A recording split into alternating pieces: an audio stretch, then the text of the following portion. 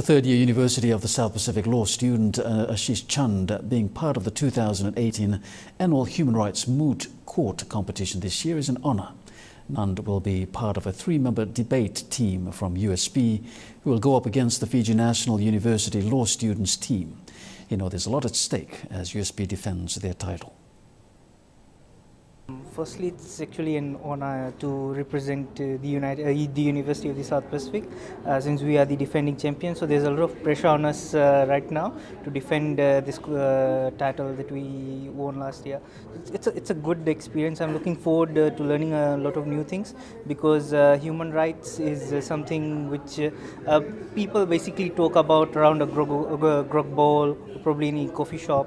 But looking at it from an objective view, this should be interesting. So I'm looking forward to a lot of things.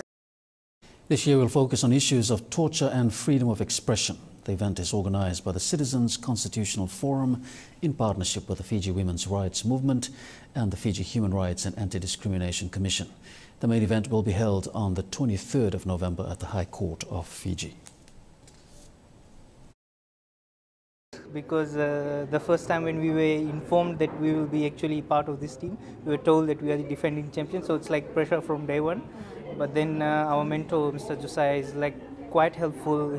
He's trying to put things together, and let's see what happens. Moot Court again is a very, very strong testament to the fact that, you know, young people need to learn the value of strong independent institutions and the critical role that the courts play in upholding fundamental human rights and freedom. So the National Human Rights Commission and the civil society organizations are collaborating with that in mind.